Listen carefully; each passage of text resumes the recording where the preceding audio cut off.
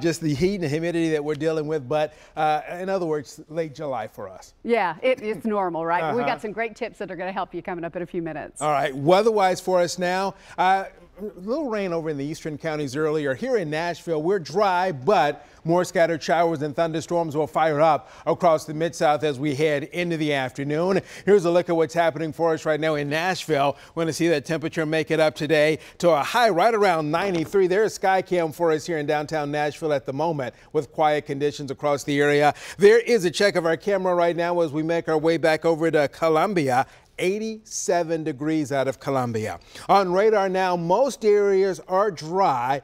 See a little bit of rain showing up in a couple of spots, also a few spots where there's a little bit of lightning. As we get into the afternoon, more scattered showers and thunderstorms will fire out across the Mid-South. But here in Nashville today, we're going to make our way to a high this afternoon right around the 93-degree mark. Heat index will be between about 95 and 100, and then overnight tonight falling back to 74.